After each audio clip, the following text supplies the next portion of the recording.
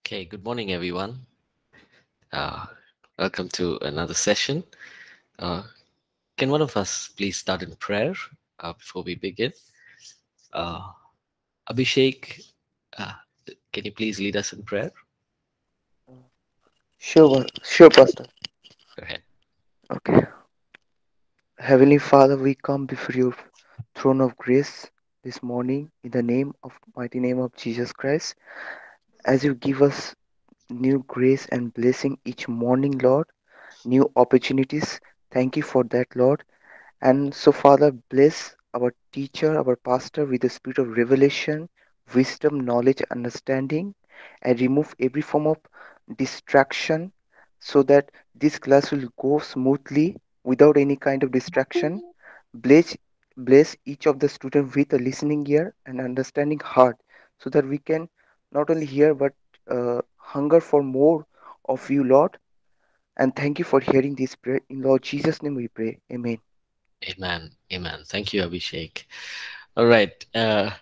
So we continued yesterday.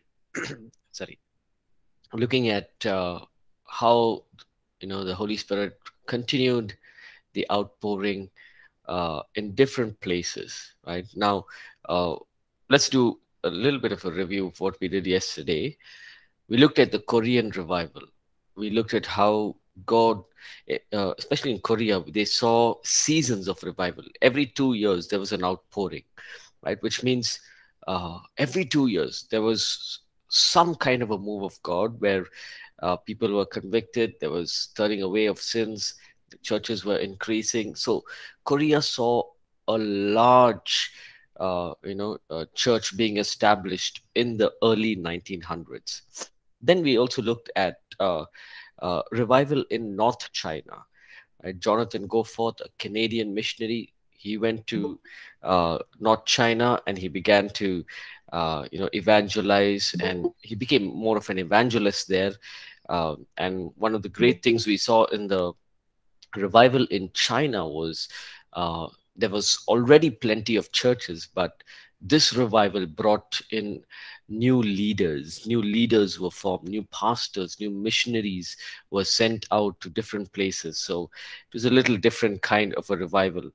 And then we saw how God used two older women in their 80s to bring revival in the small island called the Hebrides Island, which was more of a tourist destination. But God put it in these two old women, Peggy Smith, who was blind, and Christine, who had double arthritis, uh, to pray for this small island. And they prayed uh, 10 p.m. to 3 a.m.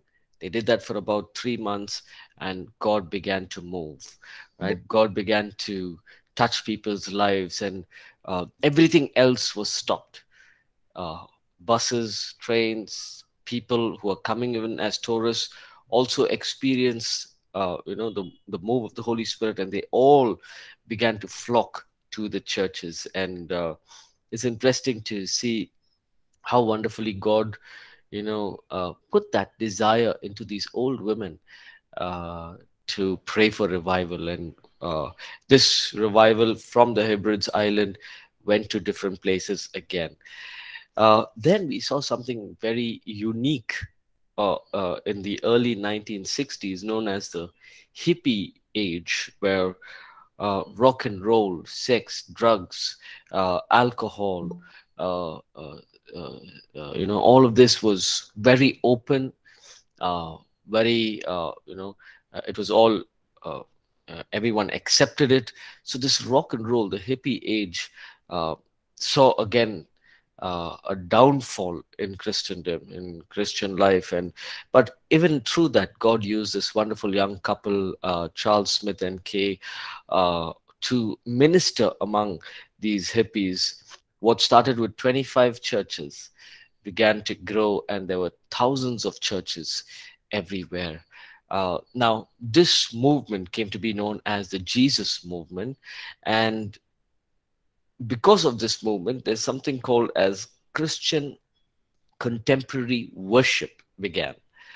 Right. So when I say Christian contemporary worship, uh, maybe earlier on, the early 90s, or even before that as well, it was just an organ or these wind instruments that people would use during their times of worship. But now, because of the 60s 70s had bands, rock bands being formed, people were coming out of that culture, coming into the knowledge of Jesus Christ. And so this movement uh, made a pathway to contemporary music. And so Maranatha singers, Jesus culture, Keith Green, uh, some of you can go ahead to YouTube. I think there are a few videos of Keith Green. He was a wonderful worship leader. He died at a very young age, but God used him to write wonderful, wonderful songs. He also came out of these.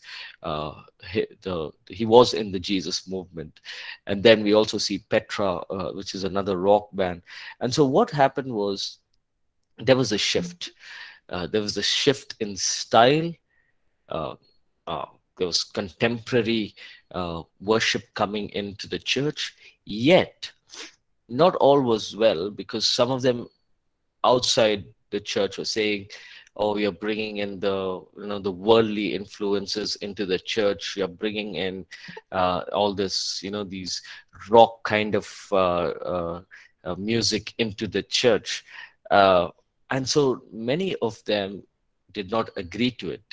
Did not agree to these movements. Yet the Holy Spirit was moving, and these churches began to grow. Large churches, large fellowships were formed. And then we also looked at Asbury College and how uh, the campuses, in the campus, students were praying, and just maybe about 20 of them were praying in an auditorium, and the next thing you know, they could not have classes. There were days, continual days of prayer. 1,500 seater auditorium was completely packed, and even after things got back to normalcy, this auditorium was left open for prayer and intercession. And then the last thing we looked at was David Yonggi Cho, who sparked off the Korean revival. And there was a phenomenal growth in his church. One of the things we also saw that in the Korean revival, the most important emphasis was prayer and ministry of the word. Right? And then out of it out of it came the healing, the miracles, the cell groups, and all the media and all of those things. But the main aspect of the Korean revival was prayer and ministry of the word of God. Right? And so we stopped there. We will look at a few more today, and then we'll end with some of the key observations. Now, we went from the first century church all the way to the present times now. And we saw the Holy Spirit working on different people in different ways, moving powerfully among people, touching many lives. So we'll just look at some key observations from what we learned from the first century church to now. So before that, let's just look at a few more outpourings or revivals that happened. Now, the early 1990s, a man named Rodney Howard Brown was a South African evangelist. He came to the USA in early 1980s. He began a small revival here, sorry, a small church, and small meetings would happen. Now, during these meetings, something unique happened. Now, many of them uh, don't subscribe to this, and they feel it's a heresy from God. But what Rodney Howard Brown was he was very hungry for God. He spent many hours praying and all of that. And somewhere in the early 1992, the holy laughter began to break out. So people would begin to laugh uh, in their meetings, and it's called the laughing revival, which happens even now. Now, there are different reactions to this, right? Many people in Christendom said, okay, this is completely of the devil. Some people said, no, the Holy Spirit brings joy. So there was a mixed reaction. Uh, but here's the way to understand, the work of the Holy Spirit. You always look at the fruit, right? Was there fruit in the ministry? Can God bring, holy laughter upon people where there's a joy unexplainable? Yes. But what is important is the fruit, right? So Jesus himself said, "You shall be known by your fruit," right? So always remember, whenever you're looking at, ministries or you're listening to them, it's the fruit. Now, when I say fruit, it's not okay. Not only about the numbers, but it's about what are they teaching. Is it in line with the Word of God? Is it fruitful to the kingdom of God? Is it fruitful to the people who are there in the church? And so Rodney Howard Brown was desperate for God. He would teach the Word of God, and while teaching, people experienced this whole sense of joy, and they began to laugh in the spirit. So this went on for many years. Even now, if you listen to a few of his sermons, towards the end during the ministry time, people are either slain in the Holy Spirit or they're laughing. Uh, but here's the thing: the teaching of the word is done. There is fruit. Thousands of people have accepted Christ. Many have been healed. Many have been delivered. And so this went on for a couple of years, and very strongly this revival was, and then it slowly died down. Uh, and so the laughing revival was really not accepted by many of them, right? They said, this is not right. This is not how the Holy Spirit works. But then we saw a move of God, right? This revival went on to the Toronto revival. Actually, what happened was this couple, John and Carol Arnott, they came to listen to Rodney Howard Brown. And when they listened to him, they asked him to pray for them as a couple. And then they went back to Toronto and the Toronto Airport Christian Fellowship Church. And there was just a small church. They invited Rodney Howard Brown to come and preach at times.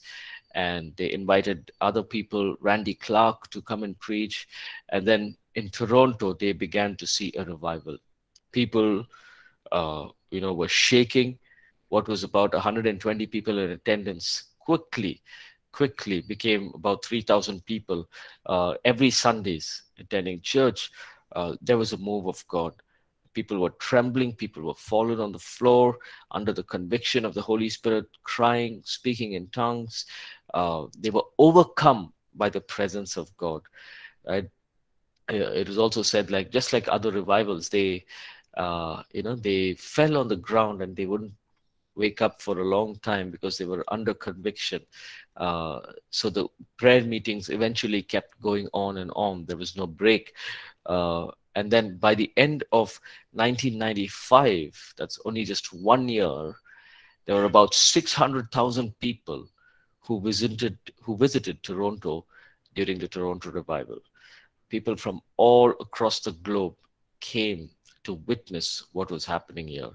Uh, Again, out of this came birth new contemporary churches. People who came there went back to their hometowns, started their own church services, started their own churches, and they continue to do this whole thing of contemporary worship, contemporary, uh, I would say, ministry, contemporary way of ministry started off during this time. So the I would say that the revival in Toronto was a key in the early 90s because it was the start of a decade, and it was a season where people were more open because the hippie movement brought people more open to the work of the Holy Spirit, open to different styles of worship. So people were more free during the early 90s.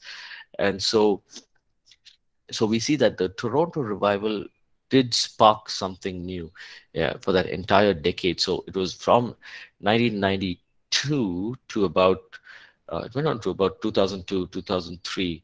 The Toronto revival kept, when we say revival, it was more of the outpouring happened. So 2 years, 3 years, it was like, thousands of people coming in, and then it would, slowly dampen. But then there would be times where God will suddenly, the Holy Spirit would suddenly make a move, and then there would be, again, thousands of people coming into Christ. So the Toronto revival was powerful, and they started Bible colleges, Bible schools there.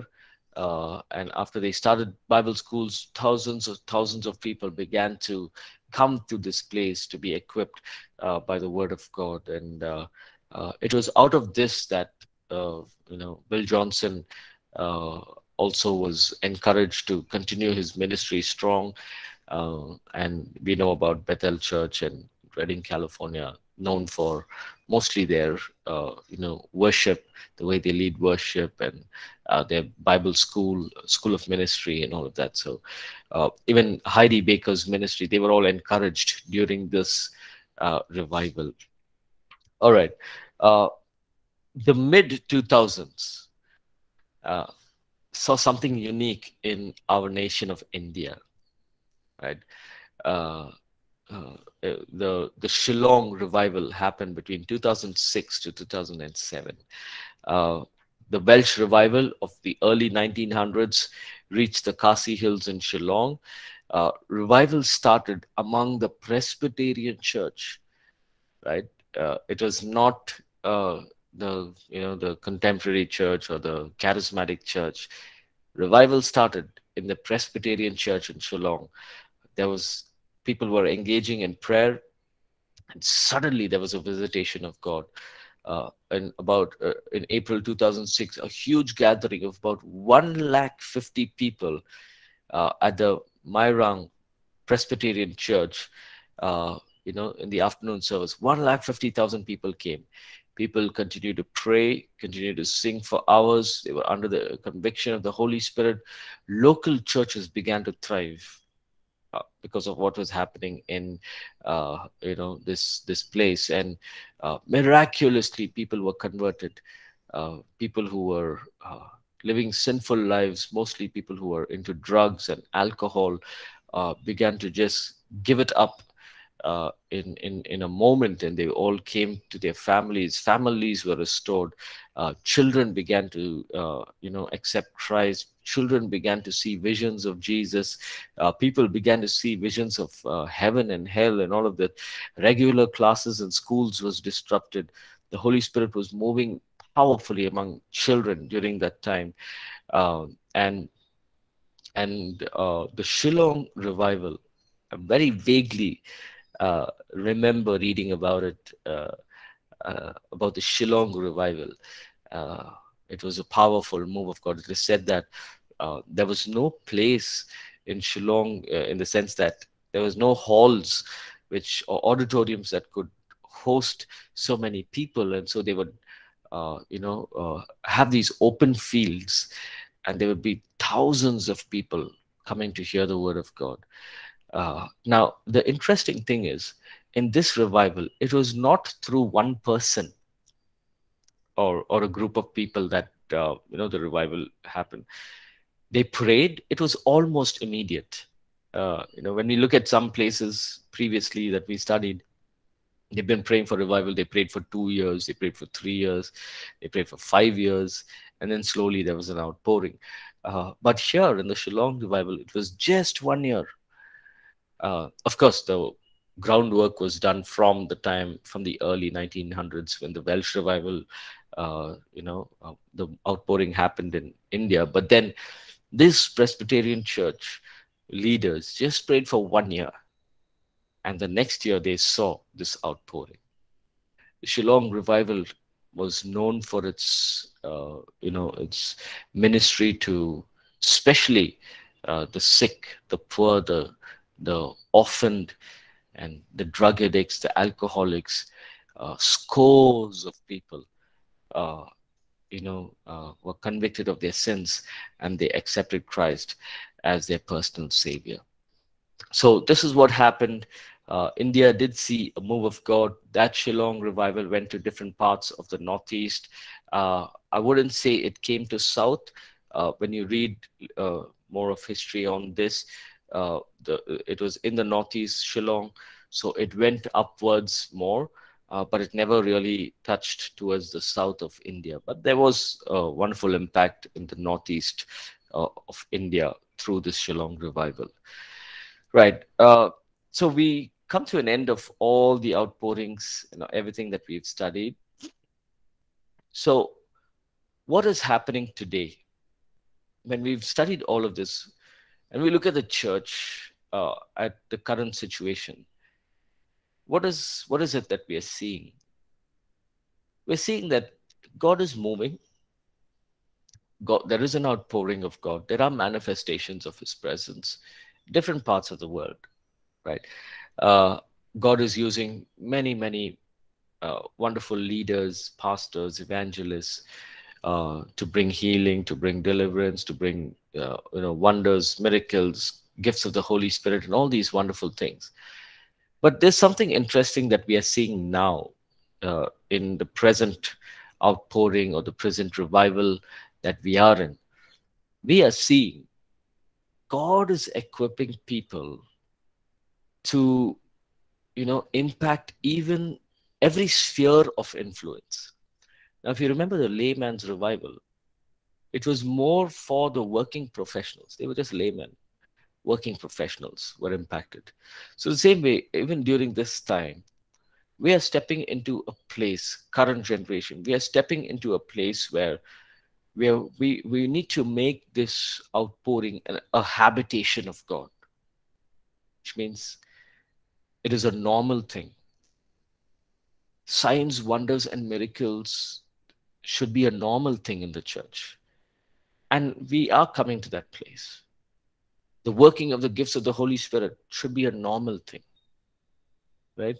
Uh, uh, the move of God, a heightened, revelation of God should be a normal thing in the church, right? Uh, Yet, we know that the enemy is always trying his best to bring false doctrines, bring false dogma, and like a lion, roaring lion, he wants to devour the children of God, right? So the enemy can bring in, he brings in counterfeit, right? Now, the counterfeit is exactly like the original. When you look at it, you can't make out which is the original, which is the counterfeit. So it looks the same. So the enemy brings in counterfeit into the church. Let me give you this example. I don't know if I've used this example here. Um, this happened. It's a true uh, story, and these are true events that happened in 2000, and I think it was 2015, or I forget the year, maybe somewhere during that time. Uh, so we have these. How many of you have heard of the word of faith? People who just stick to the word. They teach the word every time. We have this whole group called the Word of Faith movement, right? People, have you heard of that? How many of you have heard of that? The Word of Faith movement. People just stick to the word, preach the word. Yes. Okay.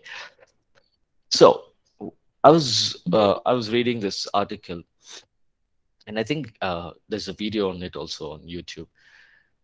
Now I'm trying to bring in the counterfeit, right? I'm trying to show you how the enemy can, distract us when there is an outpouring, or how the enemy can distract our minds from the focus of Jesus to put our focus on something else, right?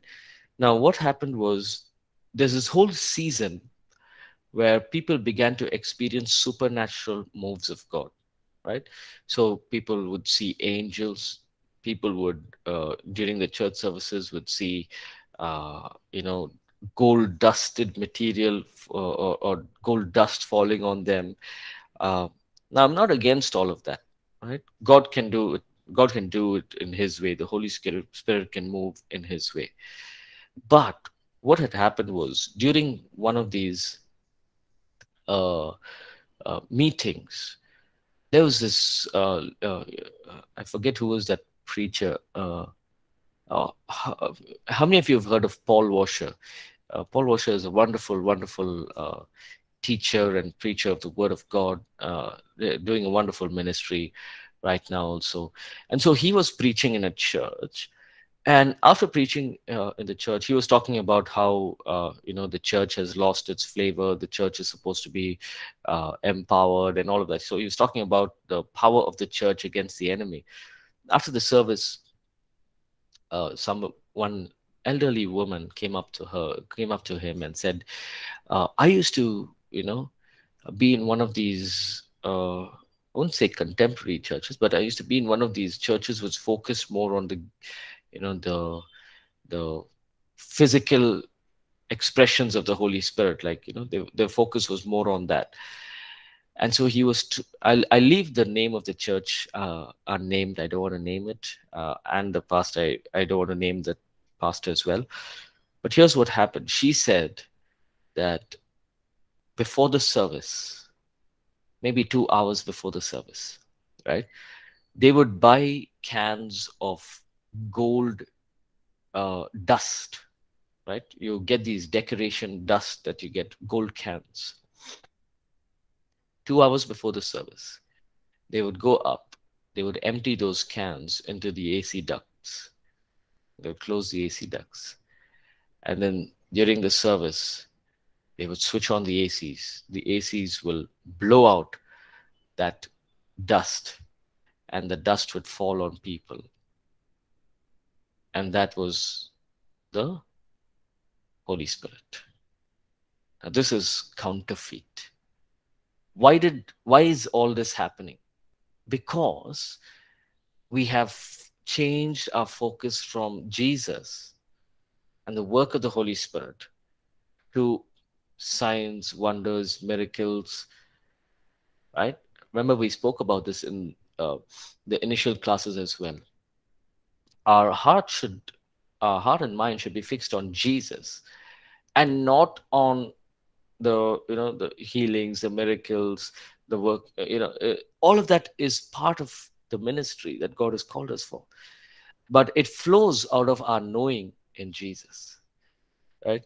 And so the present day outpouring, I'm not saying that it's happening everywhere, but these are the things, these are counterfeit works of the enemy. And I believe that this is one of the reasons why we are not seeing an outpouring uh, in the church worldwide. But God is faithful. Just because of some of them, will not withhold the Holy Spirit. He will do what He has called, what He purposed to do. So let's look at a few observations from what we studied from early 1900s to now, right? Now, I just want to put this out. If any of you believe in all of the gold dust and all of it, go ahead. I mean, there's nothing wrong. The Holy Spirit can do it, right? I'm not saying it's wrong, so don't misunderstand what I'm trying to say. The Holy Spirit can do it, but we are not to try cheap methods and blow it out of proportion, saying it's a work of God, right? Uh, we shall be known by our fruit. So always uh, look for the genuine work of God, genuine work of the Holy Spirit, and then you will see that God begins to bless the work of our hands. There will be wonderful work. Remember, I'm just sidetracking, but I just want to bring this point out. Paul is writing to the Corinthians. He says, "Your work will be, uh, you know, uh, tested by fire." So there's gold, there's hay, there's stubble. Uh, uh, Now, when you look at hay, it's very big, so everyone can see it. Gold and silver, if you test it by fire, gold becomes pure. If you test the silver by fire, it becomes pure. But if you test hay by fire, it becomes ashes. So our works are going to be tested by fire. So it's very important that we the things that we do are done out of the Holy Spirit, out of the empowerment of the Holy Spirit, and not from our own flesh, right? Some key observations from what we studied in the timeline, right? First one, Reformation. I'm on page 61 if you want to track along. Reformation, revival, restoration, missions, and church growth. Wherever there was an outpouring, there was a reformation. Reformation prepares the way for revival, right? Uh, what is reformation? Reformation, or coming back to its original, prepares the way for revival. Revival results in the restoration of the church. Somewhere along the path, when the church has gone astray, revival brings it back, restores. And everywhere there was an outpouring of God, there was missions, there was church growth, right? So these are common in terms of reformation and revival.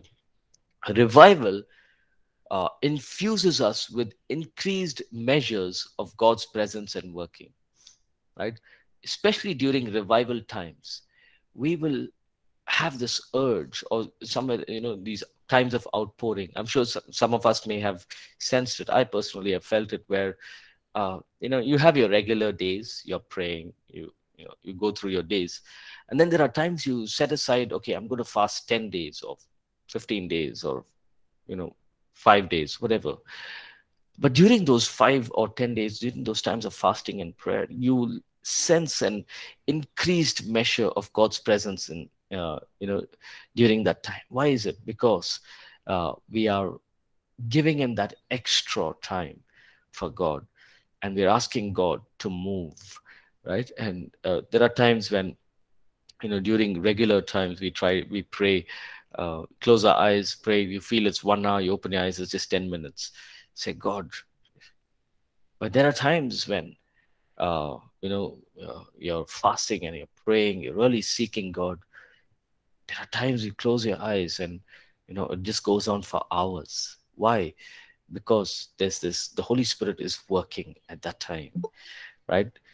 Reformation is the discovery and aligning to spiritual truth. Restoration lifts the church to a new level, right? So wherever there's restoration, the church has gone from one level to another, right? Another observation we saw from the early church as well is there have been seasons of global revival. So revival happened in one place, it went to the entire world. We see in the first Great Awakening from America, it touched Europe, it went to Africa, it went to Asia, and touched many parts of the world. The second Great Awakening, again, went from North America to different parts of the world. The third Great Awakening went from England to different parts of the world. So we see that the Holy Spirit is not contained in one place. He may choose a certain place to start his work, but just like how we always say, the Holy Spirit is like fire. It, it began to spread to different parts of the world. And so what was happening in one place replicated in different countries, right? Christopher has a question. First, when you fast for 10 days, how do you do it? No food. Okay. Uh, okay, I'll answer that. Now, Christopher, in the book of Isaiah, talks about the chosen fast. Now, there are different ways of fasting, right? You can choose how you want to fast. There are some of them who would like to have one meal, right? Some of them have 2 meals, just fast one meal. Some of them don't have anything to eat, right? Then there's fasting where people just have fruits, right? or there's another fast which says, which is more of, I will not have uh, non-veg food. I will just stay on veg food. So uh, the book of Isaiah talks about the chosen fast. The reason I brought this out is because the fasting is not so that, we can say that I've achieved something. The whole point of fasting is that we get closer. There's an intimate, our intimacy with the Lord is increased. There are times when we fast for personal needs, or for the church needs. So when I personally fast, um, I usually do a 10 or a 12-day fast. So I try to do it without food. Now, there are people in our church also who do this, but a lot of them are on medicines. Now, if you are on medicines, you have a certain health condition, you're on medicines, and you're supposed to eat food, go ahead and do that, right? Now, the wrong thing would be, no, I will not eat. God is my healer. Yes, all of that is right. But if you're on medicines, the doctor has told you to, you got to eat after these medicines or whatever. Please follow that, because I know of a young man full of zeal for the Lord, and he used to fast every time, and his parents would call and say, he's fasting, but he's got to have his medicines. He had some problems in his stomach, and he's got to have his medicines, and so he's fasting. Now he's not supposed to be fasting. Can you please tell him? So I would tell him, don't do that. Right? Have something to eat. It's not about ticking off something in your list. Okay, I did 10 days fasting. It's about getting to know God, and you can even without fasting. And but what happened was he continued on. They had to admit him in the hospital. He went through about 1 week of intense medication, caused a lot of damage in his body. So God has given us wisdom, right? When we are young and we don't have any medications to take, go ahead. You can probably do a full fast, or you would have one meal, so you can. uh, but if you're under medications, and if there are elderly folks, wisely make decisions. So yeah. So but when I fast, if some there are sometimes I fast for 5 days, I just have maybe only breakfast. Or if it's 10 days, I try not to have anything, just have water. So you can choose however you want to fast. But most importantly, it's not about ticking off something in the list. It's about it's about growing closer to God, and growing closer to the Holy Spirit, developing a deeper relationship with God. That's the whole point, right? Now, if you're fasting, and then we keep thinking, oh, man, I wish I could eat this, I wish I could eat that. There's no point of that fast. You might as well eat and then pray and do everything that you have to do. Uh, so that's why it's the intentions that count. So yeah, I hope that answers your question, Christopher. Right. Okay, so we see this move where God is, you know, the what God is doing in one place, it was replicated in different place, different regions, and this has been a pattern of God's working in church history. So there will be times when God can use worship, right? Worship times can be maybe it happened in our church in APC once, where uh, there was this phase. I think it was 6 months in APC where every now and then the worship would go on for 1.5 hours. We wouldn't have preaching. Right? I forget what year it is, but uh, every now and then. So mostly in the other locations, there were times when worship went on for 1.5 hours. It's straight. There was no word, because it was just an overwhelming presence of the Holy Spirit. We were doing the worship series at that time. So God uses those seasons to bring an outpouring. There were times during those times, I remember, you know there was this one time we were in one of the locations, and we began with worship, and I was really tired. I said, God, I can't do this. I was like, okay, let's just get done with this half an hour worship, 4 songs.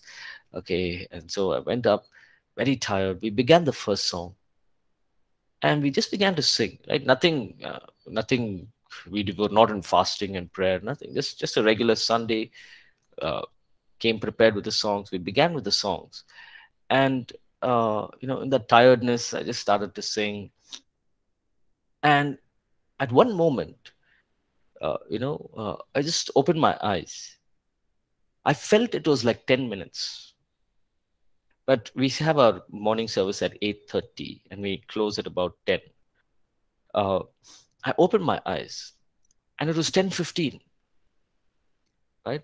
So we started at 8:30 and it was 10:15. Nobody stopped me. Nobody said, okay, your time is done. Nothing. And for me, it only felt like 10 minutes, right? Now, we know that these kind of seasons are seasons where God is doing something. I didn't have to tell the church, okay, church, come on, lift your hands, pray. Come on, lift your hands, worship the Lord, let's sing together. I didn't have to do anything. They did everything on their own. The moment I opened my eyes, I saw it's 10:15, and I saw the people. They were on their knees crying. People were praying. People were worshiping God. We didn't feel like stopping. Unfortunately, the Kannada service was starting next, so we had to end it. But there will be times when God uses these seasons. He can use worship. He can use the Word of God, um, right? To just where we are so focused on the Word, we forget about time. We forget about things that are happening around. What normally takes a 40-minute session of 4 songs, it felt like just 10 minutes, right? So there will be. We must be tuned to what the Holy Spirit is doing. We must capture the essence of what He's flowing with, right?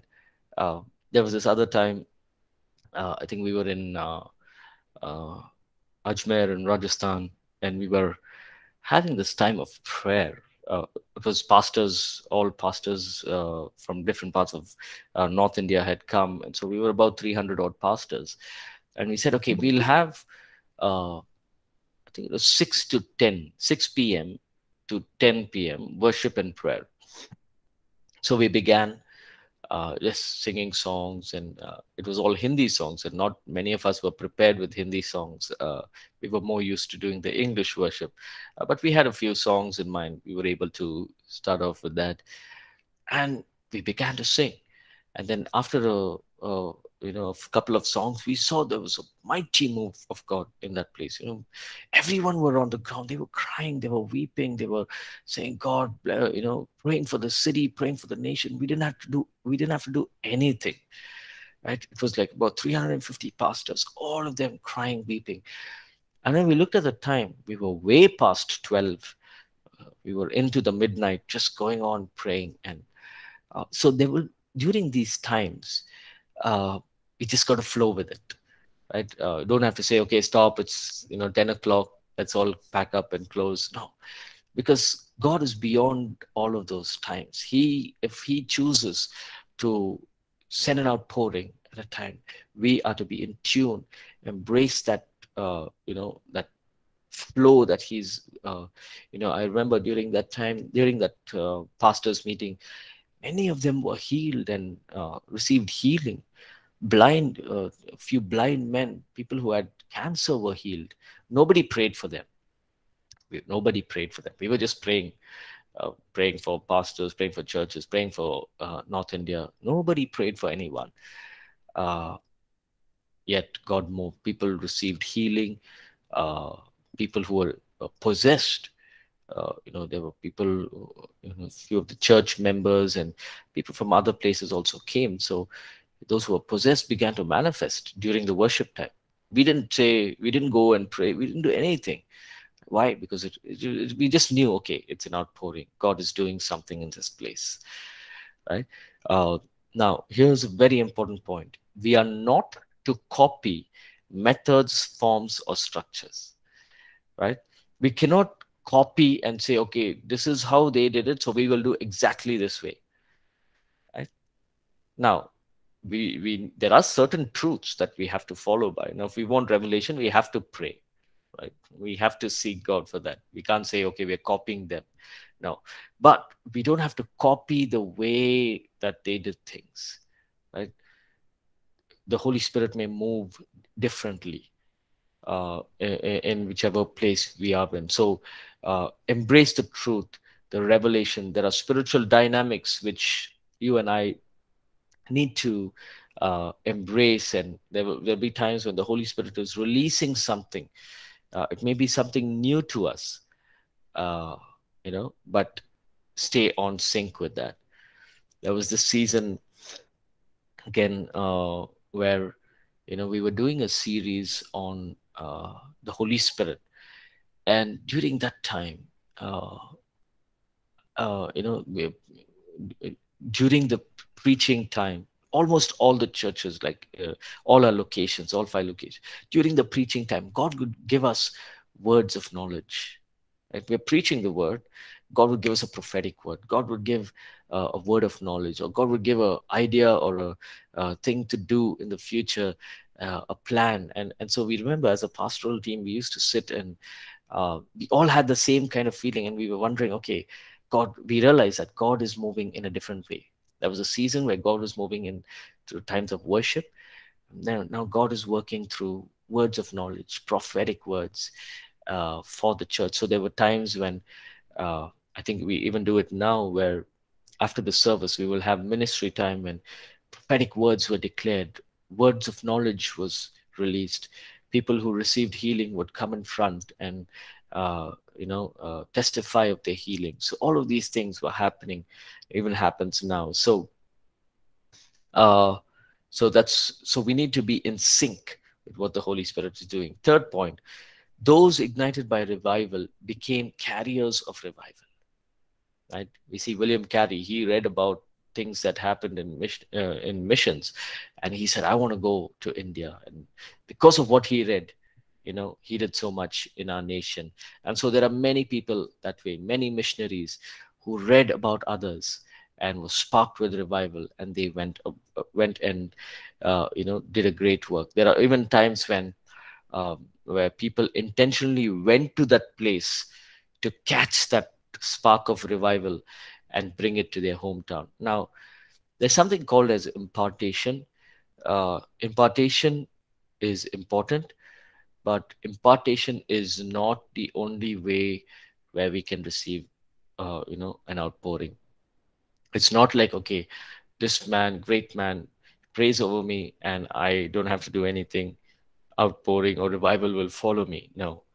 Uh, yes, being prayed for, preachers and great men of God, women of God, it's very important to be prayed by them. Yet there is a responsibility that we must do, right? Of praying and seeking God. And then God will begin to have that same kind of outpouring move into our place as well. Uh, Focused, intentional pursuit of God paves way for revival, right? People did not look for signs, miracles, and wonders. They looked at holiness. They pursued righteousness. They pursued to live a holy life. They pursued to know God, right? And so, because of that, focused, intentional pursuit of God brought a way of revival. Yesterday, we were talking briefly, we talked about how intentions are very important. Why do we want a revival? Is it to be famous, or is it so that our church becomes big and then we don't have to worry about other things? So, intention is very important. And finally, the last point: sharing revival stories often ignites revival. So, the reason we are studying this is so that God can start a revival, a move inside us, right? So, the more we read all of this, we say, hey, God used people this way in the old times. He can definitely use us as well. So we need to be prayerful and seek God, continue to pursue Him for the things ahead. So we come to the end of chapter 3. Chapter 3 was a long chapter, had a lot of things to study on. But I just hope that each one of us have been able to capture the essence of revivals, outpourings of God. Okay, we've passed our time, but any of you have any questions, any thoughts you want to share? Uh, any questions, any thoughts?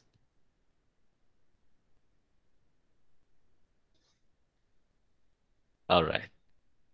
Okay, so we'll pick up from next week. We'll go on to look at some of the characteristics of revival and characteristics of people who are missionaries and reformers, so we can learn from that as well.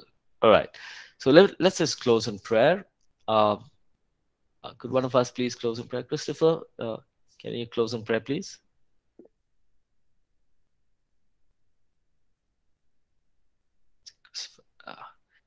Okay. Sri Kumar, if you're there, I think you raised your hand. Yeah. Yes, Pastor. I just want to know one thing. Can I ask? Yes, go ahead.